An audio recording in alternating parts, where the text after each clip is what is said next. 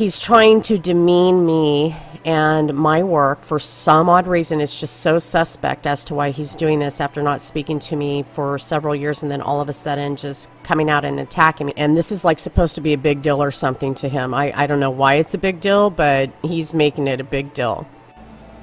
Hey, aloha everyone, and aloha Anki 35. Actually, I'm not trying to demean you at all whatsoever, and like I said, I'm not even actually mad at you. I'm only mad that you're unwilling to face the truth. As a person, sure, I like you. I don't have anything against you. But to say that I have something out for you is just completely wrong, because the truth is, as you have admitted here, that you made a video years ago about me. So you started it, actually. Think about it. You're the first one to laugh and tease and assume that I'm so stupid and ignorant. I'm not saying you're completely an evil, rude person, not whatsoever. You're very polite and you're trying to explain yourself, and I grasp that. But the problem is that you don't grasp the overall truth. And you assume that I'm coming and attacking you, when actually I'm just defending your attack. In fact, let's take a look and see who started this, because you're going on and on about, you know, why am I doing all this? Sweetheart, I didn't do nothing. It was you who started it. Let's watch the video where you make it a big deal about the calf, when I was just speaking, you know, it was just a brief word in my long paragraph. And you seemed to make a big deal about it and stopped and highlighted it and specifically stated that Marduk is not related to the solar deity, nor is he related to the calf or the bull whatsoever. And that was your whole statement, why you stopped and why we're still here talking about it. And I've proven beyond a doubt that I was correct. But let's continue. Bull was Marduk a solar horse? LOL, no. He was the solar calf. I'm going to stop right there. He was the solar calf. No, Marduk is not even a sun god. Marduk is not a solar calf.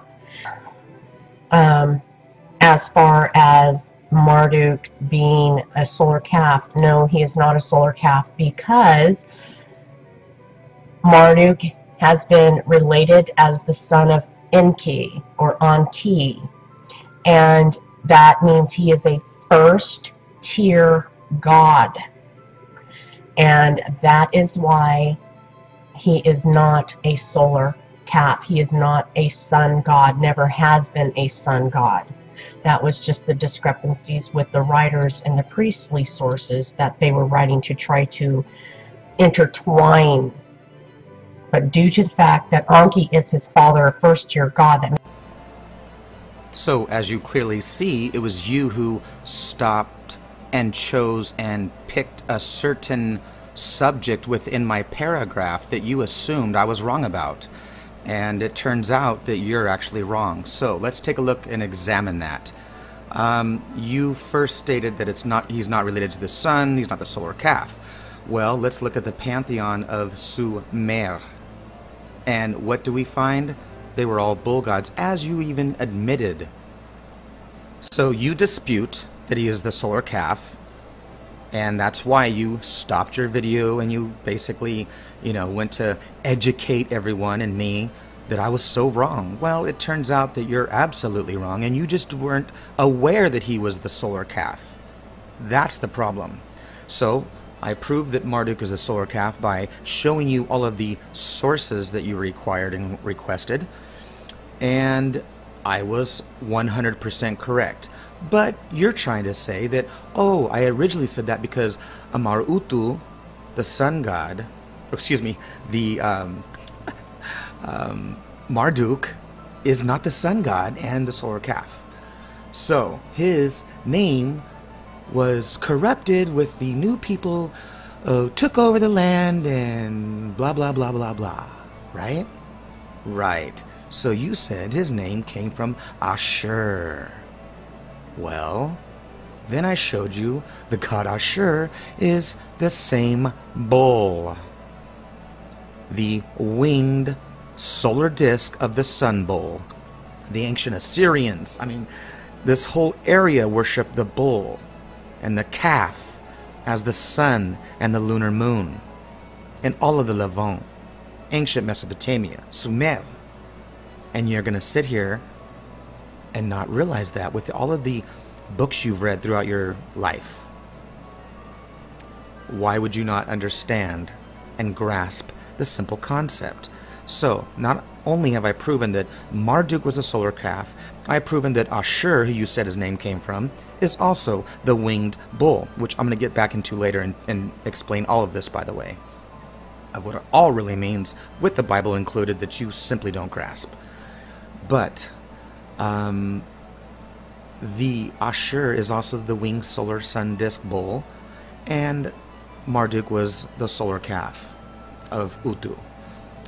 Now I'm going to show you exactly that you went on and on for so long to show you that Enki is his father and he's a first tier god and all that. Really?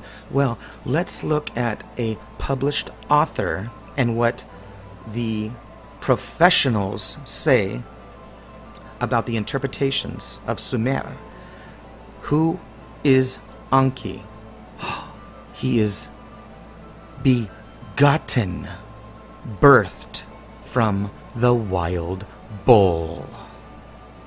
So, like I said, the entire Sumerian pantheon of gods were the ancient bull gods, which all stemmed from the primordial aspect of the serpent dragon goddess of the abyss, which I'll get back to.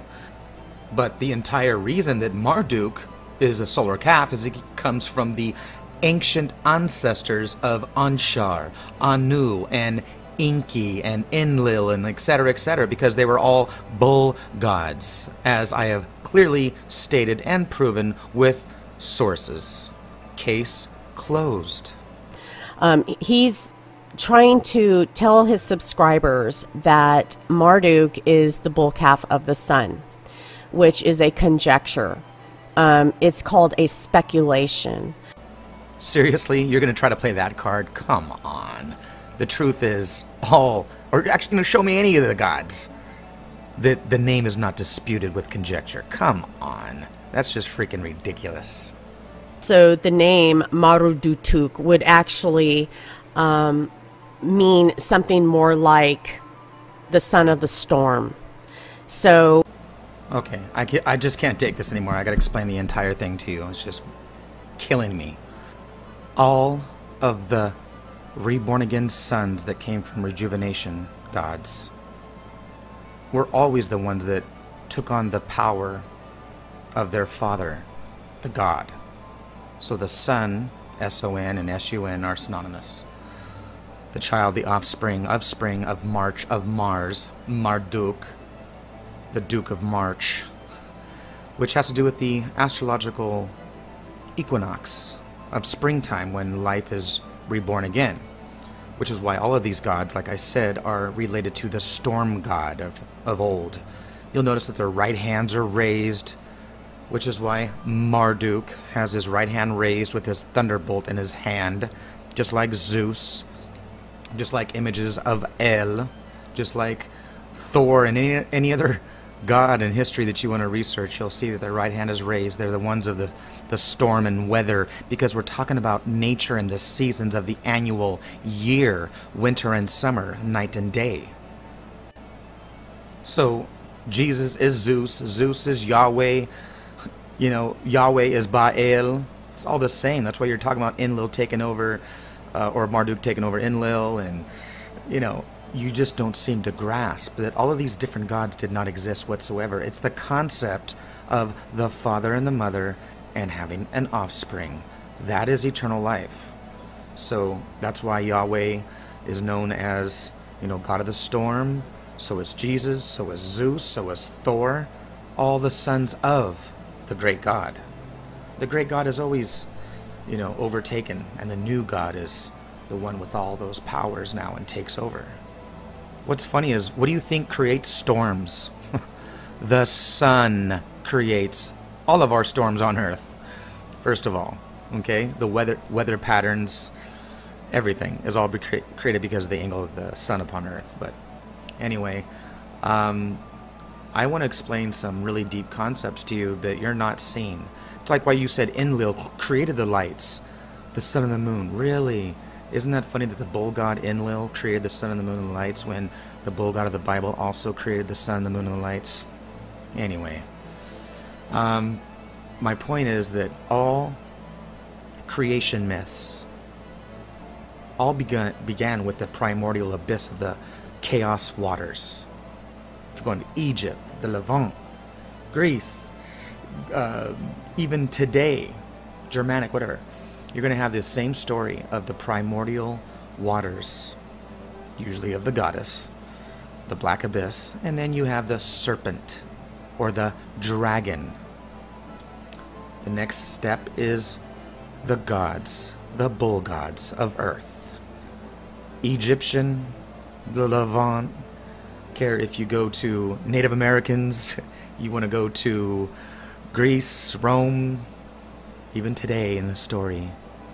So, that's why the Bible is all about the red heifer, calves, and bulls, and etc., which I'll be proving in a whole different video. It takes an entire video just for that. But you see the aspects of the serpent. Be proven in a whole different video. It takes an entire video just for that. But you see the aspects of the serpent and the bull or the calf is the primordial essence of the sun. Go back to Egypt. What is the sun god Ra? Look around the sun disk. What do you see? The serpent. You can go to Aztec, South America. What do you have? The feathered serpent of the sun. So, I can go on and on. You see that I'm 100% right, and that's exactly why I was stating that Marduk, in passing, is a solar calf, and it's because he comes from the lineage of solar calf. And you're saying, oh, no, he means the son of the storm. You're just, you're out in left field. You're not even listening and understanding and grasping the entire concept. All of these ancient stories are about the season of summer and winter, the harvest. These are all creation stories that relate the human aspects of life with the anthropomorphic characters of the zodiac wheel. So when we're looking at the ancient Shedu, the Malach, which is the angel, in Assyrian times you want to see the winged bull with bull's feet and a body of a lion. All this that people just don't grasp, the four attributes. It's the crossing of the zodiac wheel, which is why I've explained this many times before. It's why the angel of the Bible is the exact same thing as the head of the bull, the head of the human, head of the eagle, the wings of the eagle, and the lion body, or the head of the lion, because it represents the four quadrants, which I've explained so many of times. It's so basic to grasp this concept now that I've explained it for years. I've seen other people out there finally catching on and understanding what it really means. And there's people out there that think that symbol of the winged bull of Babylon is, the devil and all this kind of stuff, which is where the concept comes from as well. It's ignorance, completely. It was a zodiac. Zoroaster.